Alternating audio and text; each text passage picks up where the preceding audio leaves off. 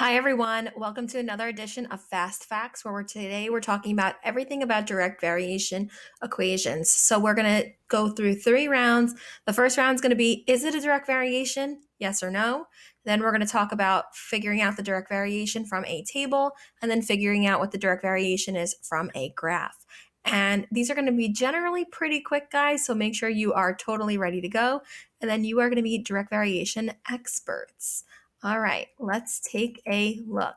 So you are going to have a 5-second timer on the screen. I know that seems pretty quick, and you may be stuck on for a couple of the first few before you get to the hang of it, but these are going to be very, very quick questions. So round 1 is about determining just yes, is it a direct variation, or no, is it not a direct variation? And remember, the form for a direct variation is y equals kx. So are you ready? We're going to have 4 problems. Here's the first problem. Is that a direct variation? The answer is yes. It's certainly in the form of y equals kx. My k is -3. Next one.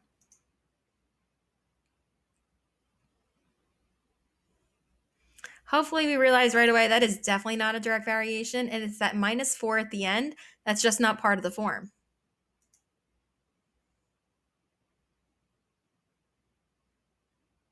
Good. This one definitely is. The k value here is 2/3. K can totally be a fraction. It could be a decimal. It could be an integer. It can pretty much be anything. So this is definitely a direct variation.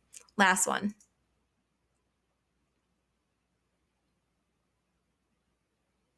Now, this one certainly is not a direct variation. It's actually an inverse variation that you're going to learn later in the school year. And this one here, xy equals 6. If I was to divide both sides by x, I'd get y equals 6 over x, which is definitely not in the form of y equals kx because the k and the x have to multiply. So that's going to be a big implication that it's not a direct variation. Okay, round 2 is going to be figuring out the direct variation from a table. So we're going to basically just figure out from a table, is it a direct variation or not? Now, a couple of key things to remember. Every direct variation goes through the origin, and we should be able to see that the x values are increasing at a constant rate and the y values are increasing at a constant rate. Okay, so we have to make sure it's linear, that we have, constant values that are increasing or decreasing, and it definitely goes through the origin.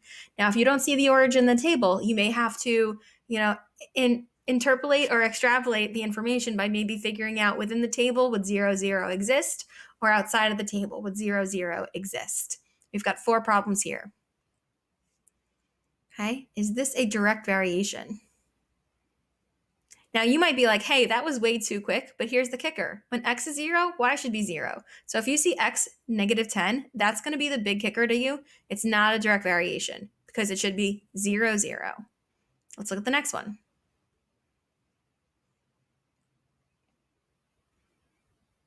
I think this one was probably then a dead giveaway because you see 0, 0. Also make sure the x values are increasing by 1s, which they are. Y values are increasing by 3, so it's definitely linear and it goes through the origin, so it is yes.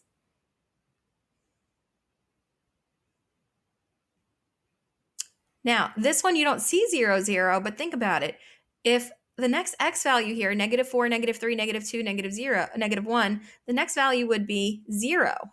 And if I continue this trend going down 4, down 4, down 4, down 4, I have 0. So 0, 0 is part of this table if I extend the table, so the answer is yes.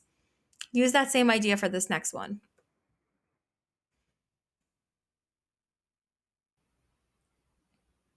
Now for this one, 0, 0 is not outside of the table. It would actually be within these values here. Now look, 0 on my x would be here, but I definitely would not be matching up with 0 here. I'd be going in between 7 and 8, which is 7.5. Definitely not the origin, so the answer is no. Round 3, figuring out the direct variation from the graph. So really all we're doing is figuring out, hey, does it go through the origin? It is a direct variation, and if it doesn't go through the origin, then it's not.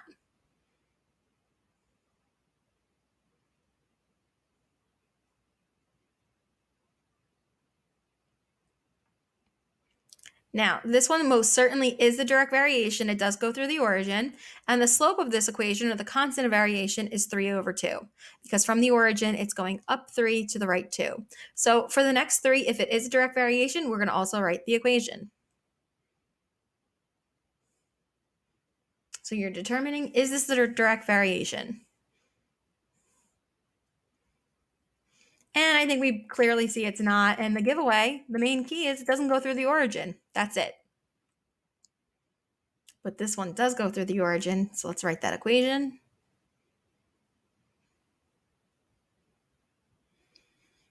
And I never want us to feel like stressed out about writing the equation. Just notice if it goes through the origin, all you're finding is the slope.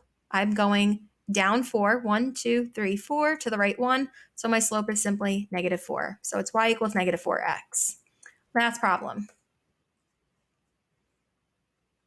Definitely a direct variation. So we should be able to write this equation.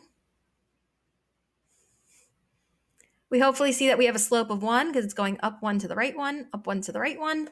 And my slope is just simply y equals x. Thank you so much for watching. I hope it helps. Bye.